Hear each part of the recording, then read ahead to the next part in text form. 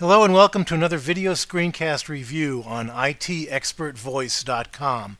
I'm David Strom. If you're trying to track down a particular program that owns a file or to try to kill a process for a particular application, then you might want to look at Sysinternals Process Explorer.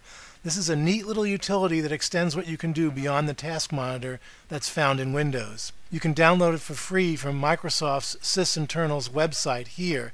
It runs on any version of Windows since XP, including Windows 7, from the command prompt. And you see the main screen here. There are three different Process Explorer windows, two of which are available at any given time. The top window always shows a list of the current active processes, and you can add or subtract information displayed by right-clicking on the title bar and selecting columns to display another information. The bottom window can either show active DLLs or active process handles.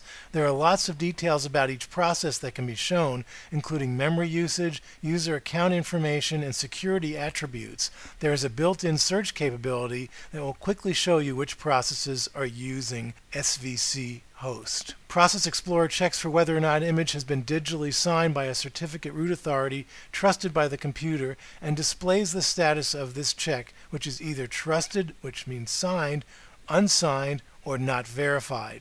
If you're having DLL conflicts or suspect that you have a bad DLL loaded on your PC or think you have a memory leak with one of your applications, then Process Explorer is the tool for you.